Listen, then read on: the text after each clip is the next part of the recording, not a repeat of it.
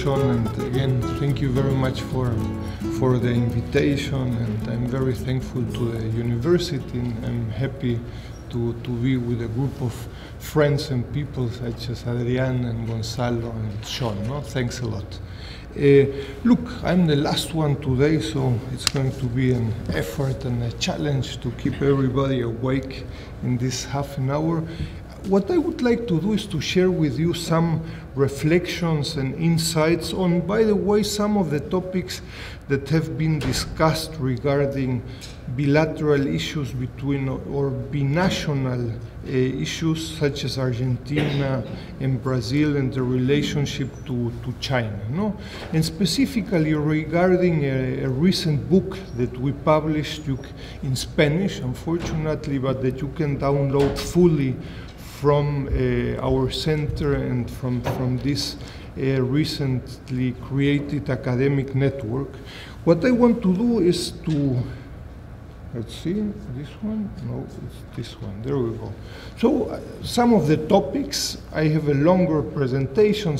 I will skip some of the issues, and somehow I will try to relate also to some of the topics that have been discussed today in the morning and in the afternoon. No?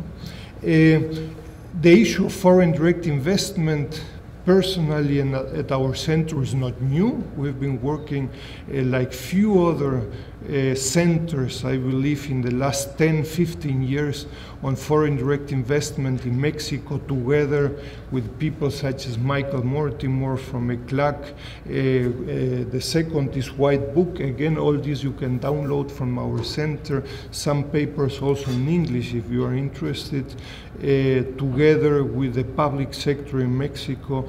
And we very strongly believe, I would say, on analytical and methodological research at the macro level, at the meso level, at the micro level, and at the territorial level. This is elasticities.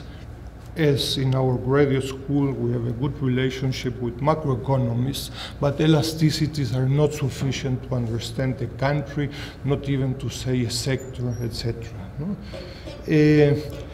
Recently, as part of our work, we created this academic network on Latin America and the Caribbean, on China, 4 books regarding 80 documents from people from Cuba, Argentina, including also Adrián, but of course from China, the United States, with different views and perspectives related to a relationship with China. No?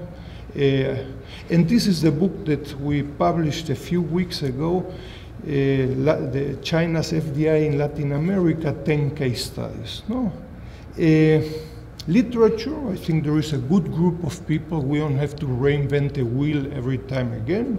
So you have institutions such as the Inter-American Development Bank, CEPAL, ANCLAS, of course also in China, MOFCOM, the Ministry of Economics, of Commerce or Trade.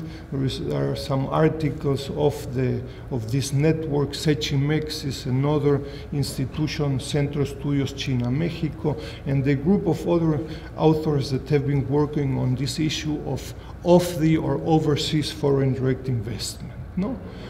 I would tell you, and related to some of the topics we have been discussing today, on each of these bullets we could have a seminar. No?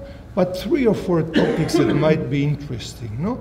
I would first of all highlight the issue of the well-known topic of the pragmatism of Chinese policymakers. No? And there is a very dear ambassador, Eugenio Anguiano, who was twice ambassador of Mexico and China. He is very meticulous, and he has been in the last decades looking at the degrees and specialization of policymakers in China. No?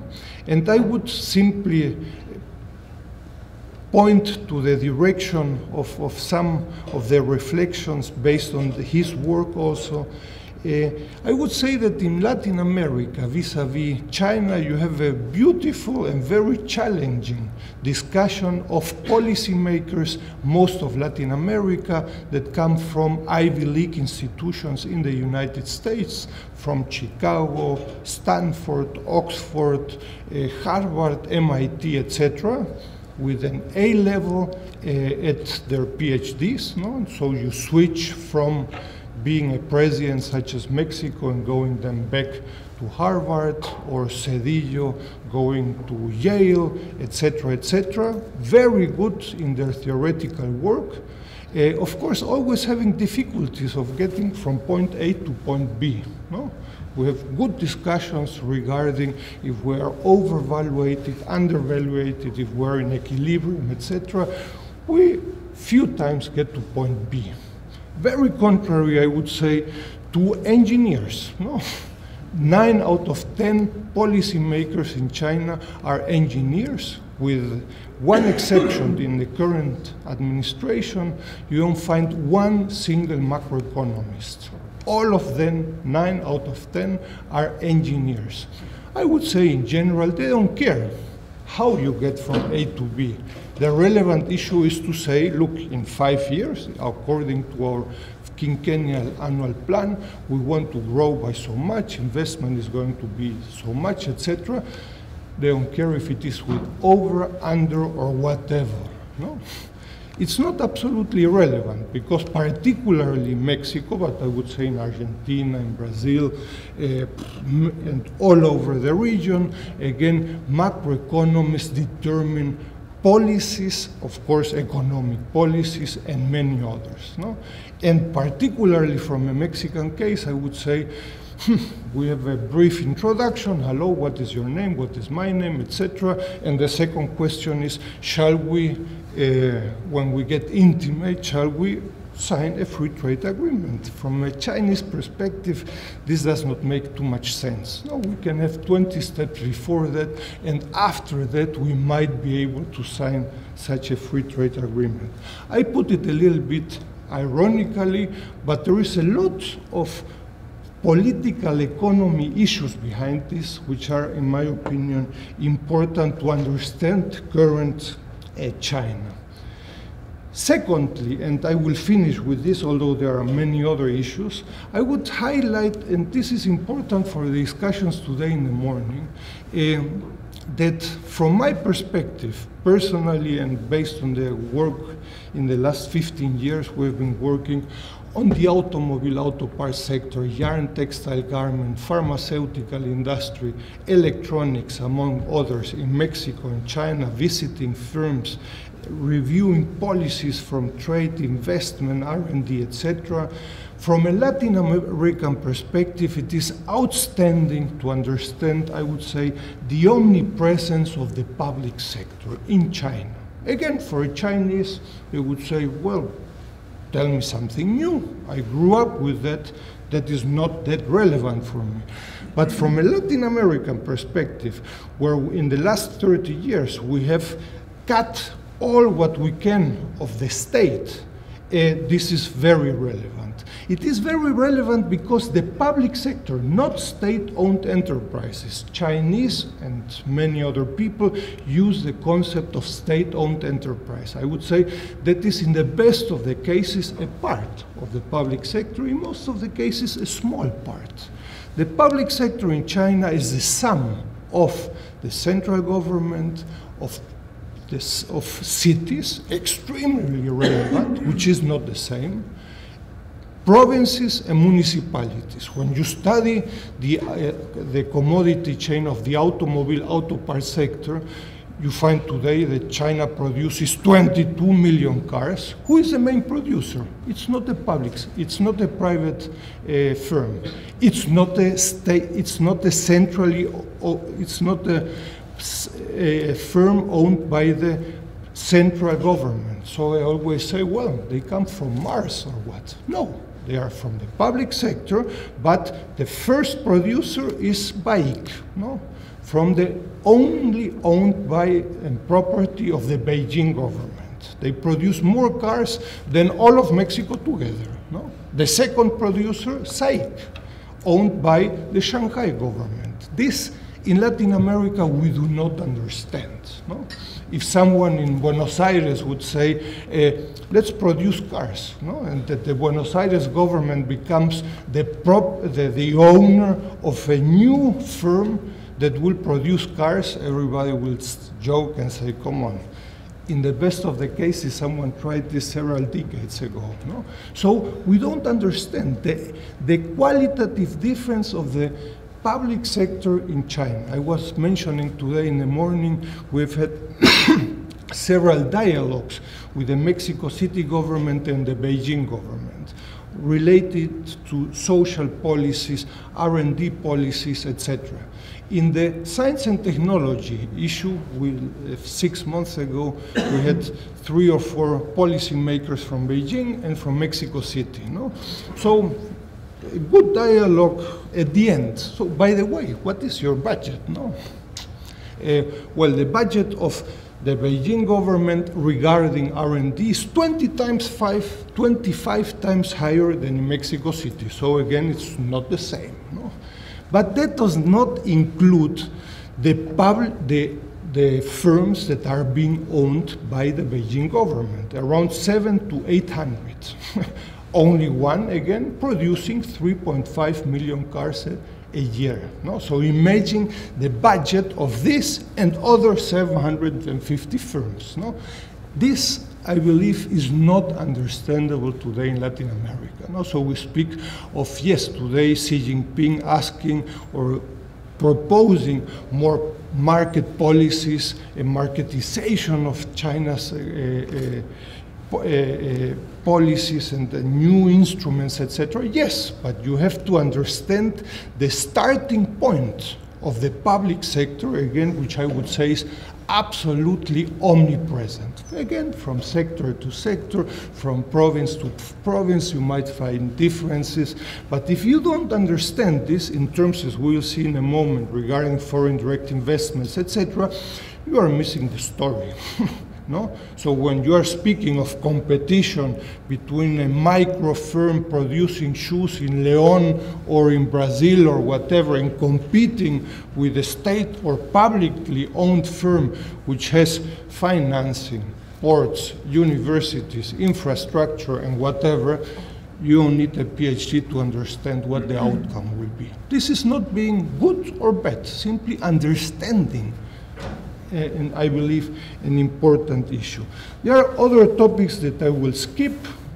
Very interesting today in the last 18 months are the anti-corruption policies promoted by Xi Jinping that are going all over and all through the public sector, relatively coherent, having enormous impacts even for universities, for 5-star hotels. Suddenly, public officials cannot stay in 5-star hotels, but only 3 or lower, because of these policies. No? Some debates on Latin America related to discussions today in the morning. No? First of all, huge statistical differences. In the Mexican case, not the same in Brazil, but you will find that China says it exports around $20 billion to Mexico. Mexico says it imports from China 60 billion. No? The difference is 3 to 1. So I always say jokingly, if you don't know if you're exporting 1 chicken or 3 chickens, you have a big problem. No? In between, you can calculate whatever you want to. So it's not only an academic issue, it's a policy, very relevant policy issue. No? I would say important is, based on this discussion of the public sector, is that, of course, Latin America is extremely weak regarding institutions in the relationship to many topics, including China. No? So China is very easily, regarding this public sector in China, is very quick, very easy, very strong, able to propose policies and to come today with a delegation, tomorrow with another, and 20 other delegations, all with the same policy. In Latin America, we are experts that the trade ministry or secretary comes with one issue, a week later another delegation, they don't have a clue what the last said. Sometimes they come from the same ministry, etc., etc. So the institutional weaknesses between Latin America and China are qualitatively different. By the way, having corruption, having many other issues, no? But I would say the quality and the conception of these institutions, I don't say it's good or bad, is very different, no? I would say also that with this book and other contributions, we are able today to discuss a second stage of the relationship between China and Latin America. Not only yo-yo economics. No? Yo-yo economics is things go up and down and down and up, like the yo-yo. No? And after 45 minutes, you end up more lost than at the beginning. No? Because, of course, you have the data from April. I come with the one from May, and so it goes up 2%, and then in June it goes down 15%, and you don't understand too much. No? But what you have is a first engagement in the last 10 years, I would say, regarding trade, with very clear characteristics, and the issue now is what will happen, and we have some pretty coherent results, what is happening now regarding foreign direct investment in the region from China. No? Other issues, long discussions again, but I would say in general there are strong critiques regarding the sustainability of the trade relationship between Latin America and China. This has been discussed in depth in the last 10 years by people from Argentina to Mexico. A, the region has an increasing trade deficit. B, in terms of technology, as we'll see for the case of Mexico, the relationship does not work. No? We could quote if old Raúl Previch would see the relationship between Argentina and Latin America and China, he would tell you, look, I told you, no? This is a typical core periphery relationship. No? Latin America exports 3% of its exports, 3% have a medium and high technological level. And the exports from China to Latin America, it goes from 60 to 70%. What does this mean? What we discussed today in the afternoon. So from the Malvinas, I would say, to Mexicali, we're exporting soya beans, we're exporting meat, copper, and other minerals, and we are, in China is exporting to Latin America telecommunications, PCs, laptops, auto parts, automobiles, etc. In terms of value added, in terms of technology, this does not work. The first one that would understand that this is not sustainable are the Chinese, by the way. If they would have this relationship, they would ask you to have a meeting yesterday, not tomorrow, to say, guys, what are we going to do? Because this, either we stop it yesterday or we try to change this. No? Other issues, this I leave aside. China, and again I leave you the presentation. China has been growing, big deal, no? It has been growing massively, much higher than most of Latin America. If we compare it with the case of Mexico, for the period 1980-2012, China grew 12.2 times more than Mexico in terms of GDP per capita. Not 12.2%, but 12.2 times more. No? So there is something is going on in China that is not going on in the rest of Latin America and Mexico. China is becoming the first trading partner of most of the countries of Latin America. By the way, having diplomatic relationships or not, we just finished now a long work on Guatemala and the relationship with China, and without any diplomatic ties, China is the third major trading partner of Guatemala. No? And so I would say the general attitude of China is, if you don't want to recognize me, that's your problem, it's not mine. No? A different attitude than 5 or 10 years ago. This is what I meant, no, in terms of exports from Latin America and the Caribbean LAC to China. Look at the lowest green-yellow line, between 3 to 5%. No? Look at the highest blue line, which is exports with medium and high technological level to imports coming from China, from Latin America, between at around 60%. No, there is a huge gap and something that does not work. By the way, this gap is much higher or much bigger than between the United States and the rest of the world. So China is posing new questions. I would say at the end, China is asking us, guys, what are you going to do tomorrow? No? I know what I'm going to do. I'm going to fall. Some things are not going to work, etc. But what do you want to do? No? Do you want to continue with such a development model? They will tell us, again, you need a PhD to know that this is not going to work. No? Finally, there is work of Kevin Gallagher and others saying that also China is getting very strong regarding financing in Latin America. In the last 3 or 4 years, China is financing more than the World Bank and the Inter-American Development together. No? So not completely irrelevant, no? Among other issues, topics.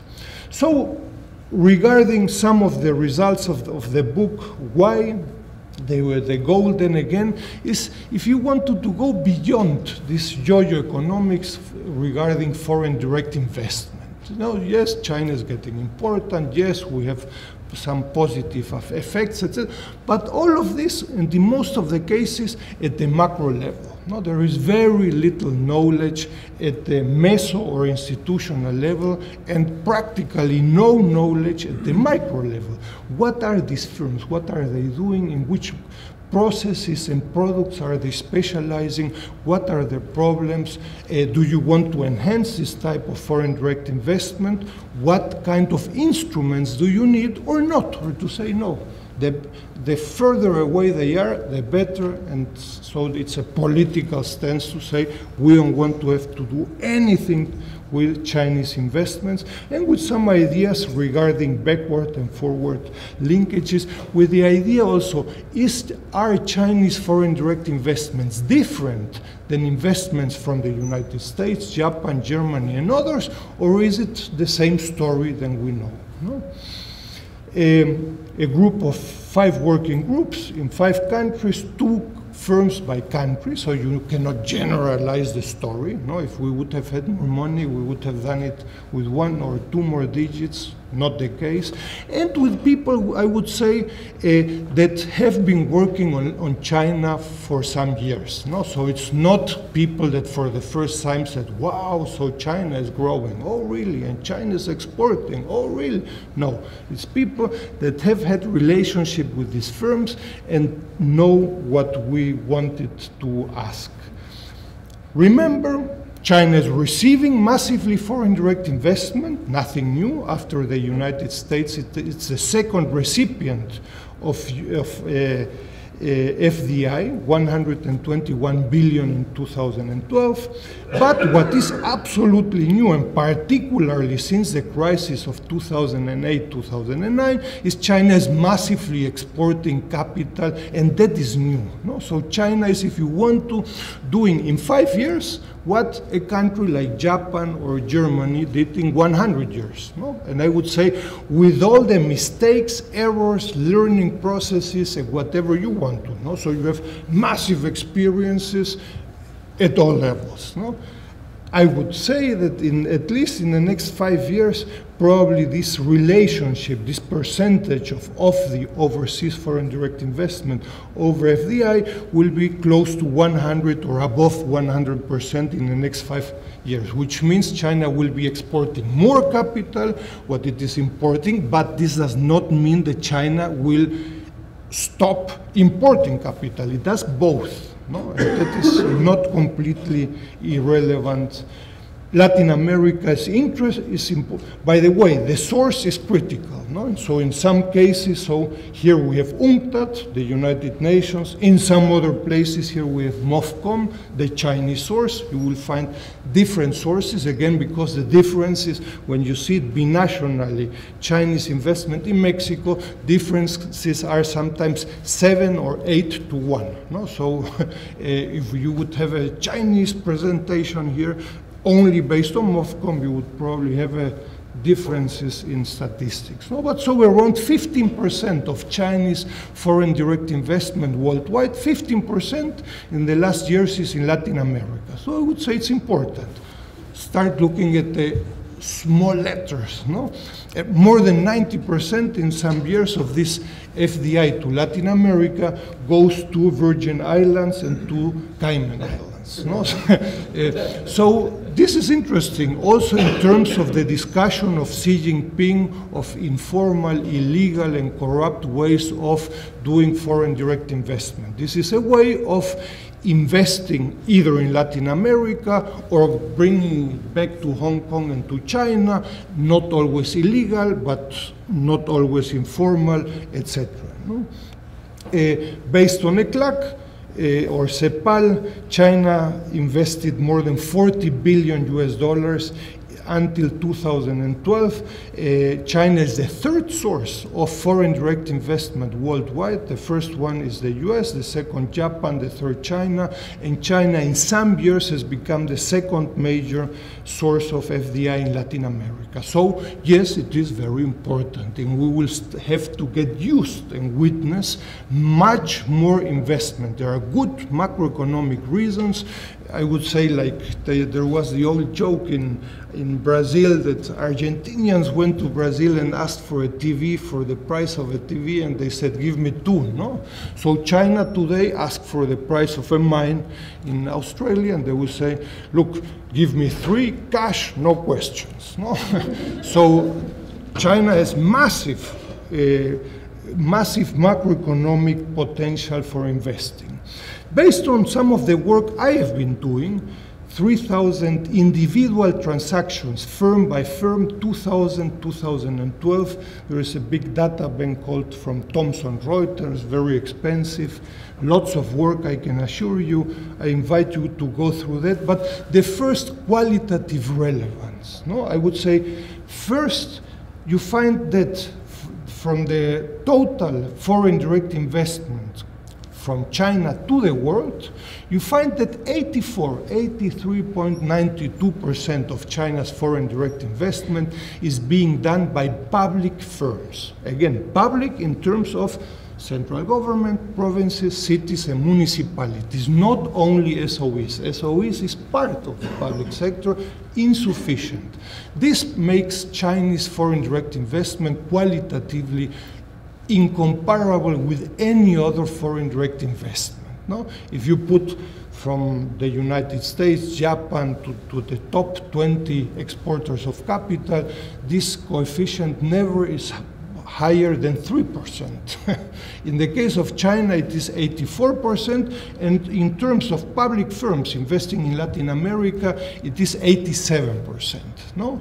I will get back to that, but this again poses massive new political challenges, ecological challenges, legal challenges as the World Bank, and economic challenges. In economics, we love to say FDI is maximizing some kind of firm efficiencies, etc.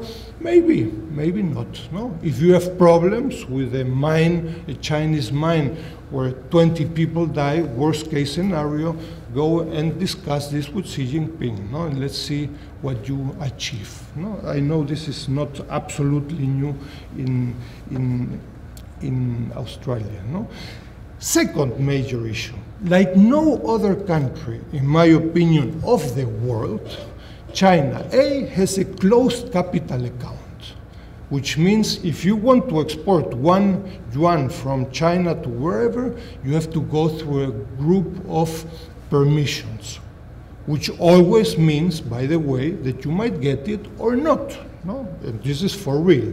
Secondly, you have a group of institutional filters in China that allows you to export capital, and for the guys that do not understand, if you do not comply with these regulations, you are not allowed to do this. So you have institutions such as the National Development Reform Commission, very powerful, MOFCOM, several other institutions that, among other things, gives you warranties and access to US dollars beyond the yuans. No? So if you do not comply with these filters, you are not allowed or don't have the possibility, and there are several interesting case studies that reflects the impossibility to do a foreign direct investment if you do not comply with particular directories and case studies that are being updated annually in terms of what foreign direct investment, public and private, from China is allowed to do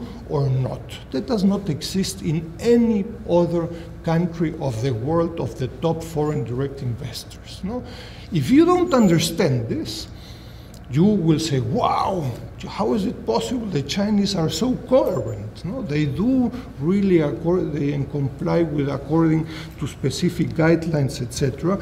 Because of this. I invite you to go through some of the papers to understand the particular guidelines, directories, products, and processes. They will not buy any, they will say, any processes they do already have in China, in terms of technology, in terms of raw material. If we have it, why are we going to lose any resources in Latin America?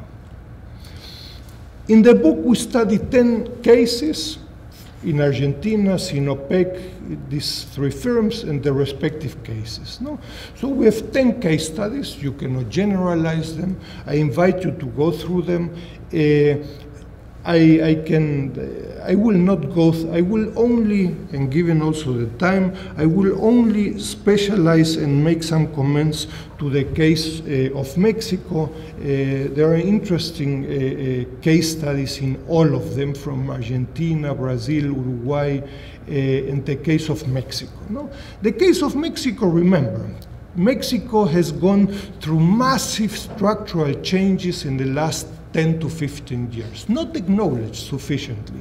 Look at this in terms of the share over total trade. So the United States, the share of the US in Mexico's trade has fallen dramatically from levels above 81% at the end of the 1990s to below 64%.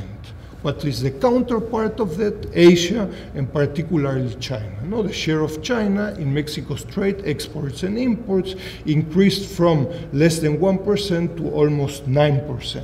No?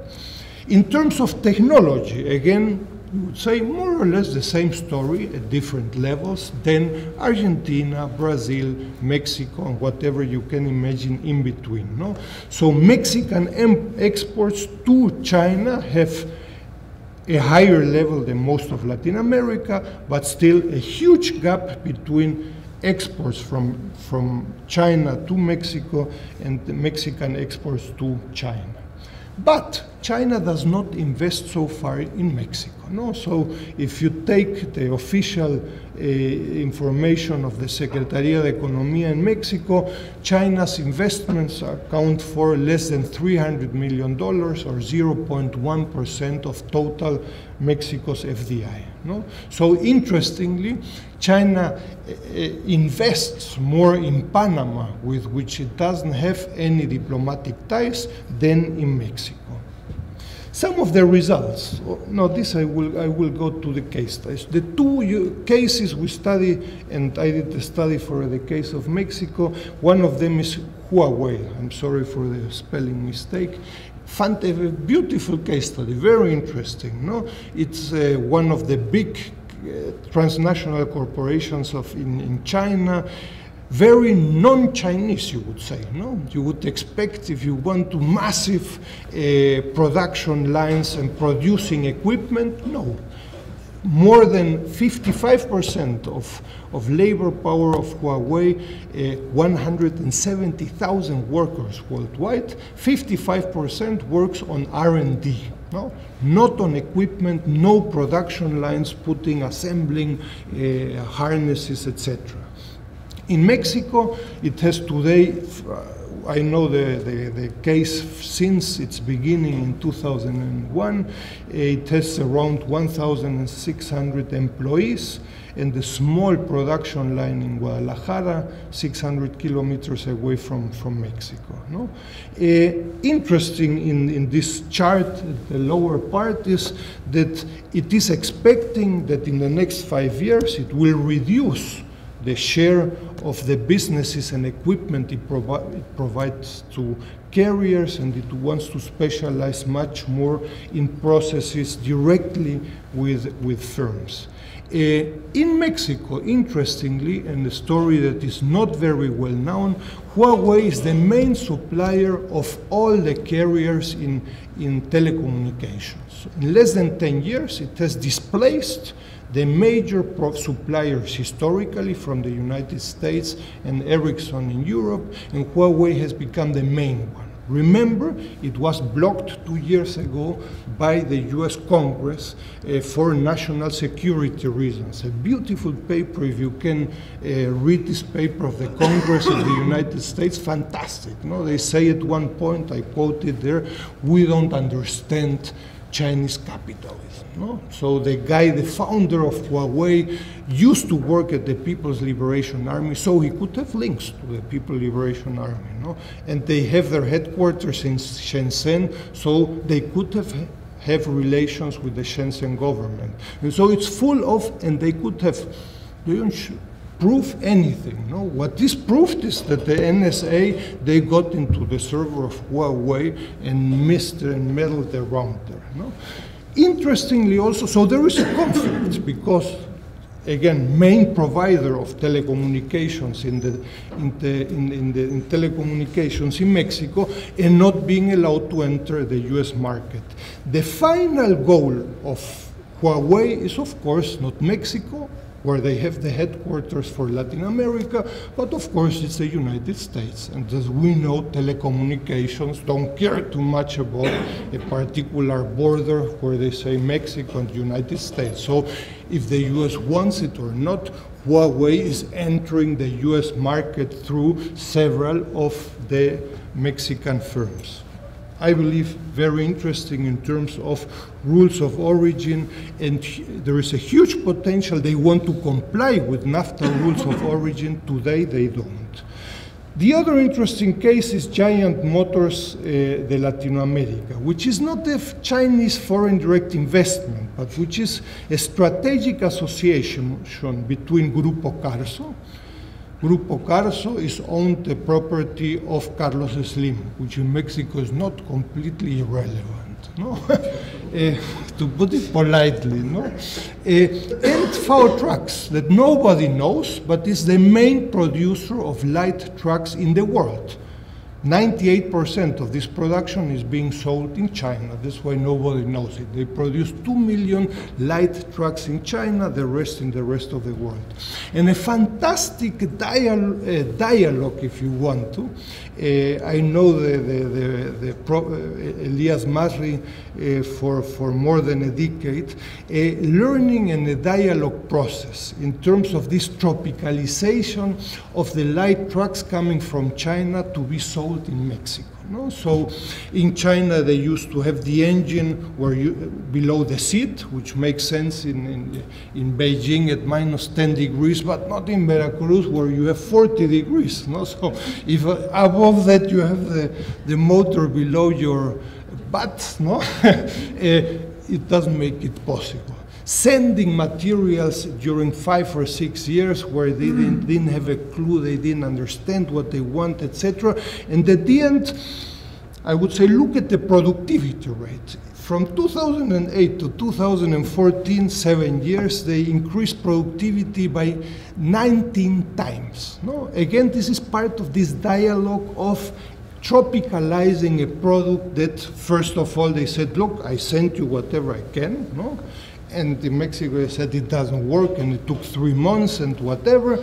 And you have a very beautiful, interesting case where the Chinese and the Mexican learn. Again, the goal of the Chinese firm is to fulfill the rules of origin of NAFTA. No? And there is a huge potential with Grupo Carso there. I finished lots of different results, I would say, based on the book. In general, I would say today, 5 years of Chinese foreign direct investment in Latin America, there is no qualitative difference between foreign direct investment from other countries and the Chinese one. On the contrary, today, the national value added and the national linkages that Chinese firms have generated, I would say, although it's difficult to account for, but I would say in general might be even lower than from other nationalities. However, result B is these firms are searching, like in the Mexican case, to comply with the rules of origin. What does this concretely mean? Concretely, it means that these firms are looking for suppliers all over according to specific products and processes. Again, there are huge differences between the auto parts sector, telecommunications, Lenovo, and many others. No? So I would say the policy challenge in Mexico and most of Latin America is today. In 5 years, they would have learned, and so they will put their headquarters from Mexico to Miami. Why? Because Mexico is, from their perspective, a lost case. No? And they will go to Miami and say, look, goodbye Latin America, and from Miami I do all Central America, Mexico, and South America. No? But so today they are looking to comply with these rules of origin. So there is a huge potential for concrete policies. I would say against my dear colleagues, macroeconomists, traders, and whatever, that say after 500 pages, and as a result to overcome all these problems, we need an industrial policy. That's my starting point. What we need is Huawei today has these particular products and processes, and I don't care if it's an industrial policy or whatever. They need policies regarding training, skills, in particular products and processes. Today, tomorrow it will be different. And different than Volkswagen, for example. Volkswagen in Mexico has been working for 60 years, and they know what they get in Mexico. You cannot teach them anything. No? So there is a massive policy spectrum to say, do we want to enhance foreign direct investment from China? We can start from these firms and go on. The other way would say, no, look, we don't want these guys. No? And so let them do whatever they want to. We're not going to support their work, etc. So there are a lot of differences, again, on foreign direct investment by firm in the respective regions. Very interesting, the case also of two automobile firms in Uruguay that wanted to invest or invested in Uruguay, Lifan and Cherry, and from Uruguay they wanted to export to Brazil. The Brazilians after 6 months said, no, my friends, if you want to export to Brazil, you have to invest in Brazil. No? And so they said, but look, according to your rules in Mercosur, you say this. They said, look, you have to understand a little bit beyond the rules and legalities.